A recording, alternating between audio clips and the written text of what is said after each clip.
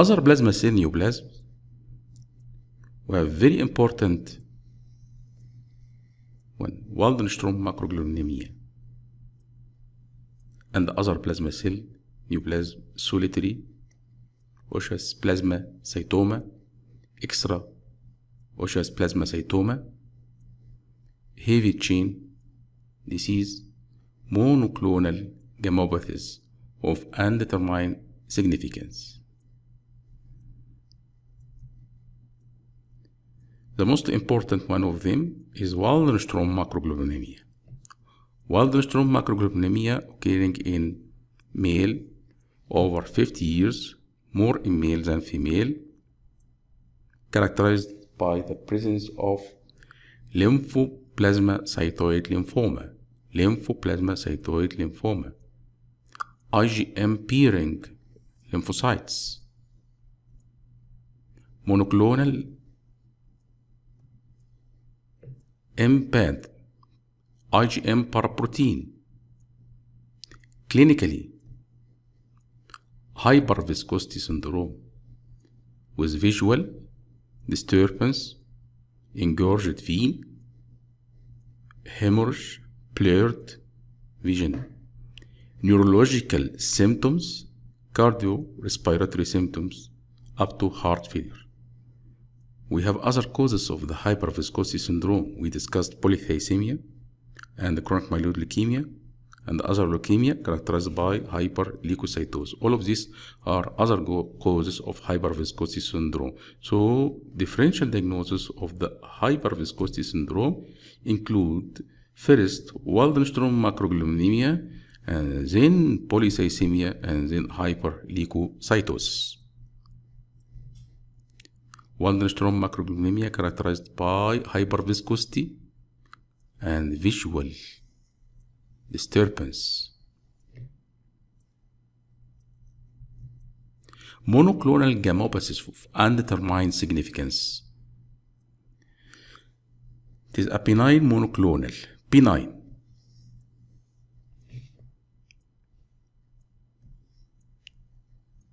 You can see the difference between the M-band here in the benign monoclonal gammopathies and the M-band in the malignant monoclonal gammopathies.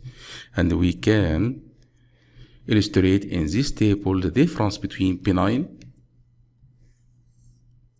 and the malignant. Benign is called benign monoclonal gammopathies, while malignant which occur in the multiple myeloma and Waldenstrom macroglobulinemia or lymphoplasmocytic disease. Rare 1% of the person older than 50, 3% of the person over 70. This is in benign, while in malignant, majority of the cases over 40 years, peak of incidence over 70 years. Benzogenous proteinuria present in the malignant, absent in benign.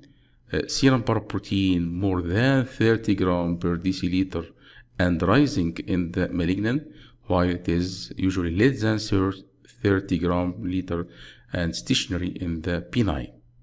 Serum free light chain abnormal, either kappa or lambda, but in the benign, both kappa and lambda 2:1 normal percentage. Immunoparesis present in the malignancy due to monoclonal gammopathies, while in the benign form there is no immunoparesis. Bone lesion present in the malignant, absent in the benign. Plasma cell in the bone marrow more than 10% in most of the cases, less than 10% in the benign monoclonal gammopathies. So we have to differentiate between benign and malignant. Solitary in single osseous plasmacytoma, no other lytic lesion in other places, marrow away from the lesion, should not have plasmacytosis, no plasma cell in the peripheral blood. The site varies, maybe vertebra, rib, skull, or pelvis, or femur, or clavicle, or scapula. It is bone, solitary bone. Treatment is radiotherapy. Paraprotein is positive, it should disappear after treatment. This is a benign form, but 55% of the cases may convert to multiple myeloma.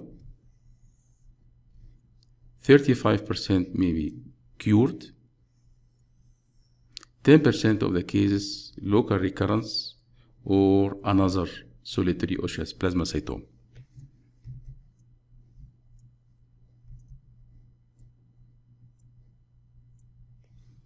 This is the pictures for solitary osseous plasmacytoma. You can see here in the skull bones and X-ray radiological appearance of this solitary plasmacytoma. Extra osseous plasmacytoma outside the bone. 5% of plasmacytoma neoplasm, no lytic lesion or marrow plasmacytoma. So no bone, no marrow, no plasma cell in the blood. 55 years median age, male, female, 2 to 1. Most frequent sites are oropharynx, nasopharynx, sinus, and larynx. So it is upper respiratory tract. Most frequent site, upper respiratory tract. Treatment of the cases by radiotherapy, as we mentioned. 15% of the cases may convert to multiple myeloma, 25% recurrence, 20% may have paraproteinemia. Heavy chain disease. We know the heavy chain, gamma, alpha, mu. Gamma heavy chain, lymphoblasmacytic lymphoma. Alpha heavy chain is the most common, characterized by extranodal mucosal associated lymphoid tissue lymphoma, malt lymphoma, largely in the Mediterranean area, Africa, where intestinal parasites are frequent. The condition starts by malabsorption syndrome due to parasitic infestation. Condition started by malabsorption syndrome and transferred to extranodal malt lymphoma or mucosal associated lymphoma, characterized by association with alpha heavy chain. Very important. Mu resemble CLL. Heavy chain disease characterized by Booms syndrome. What is Booms syndrome? It's the abbreviation of polyneuropathy,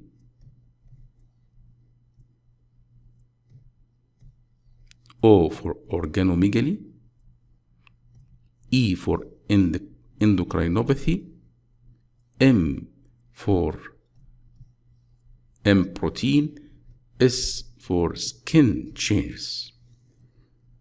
We have 5 criteria of Booms syndrome. 2 major,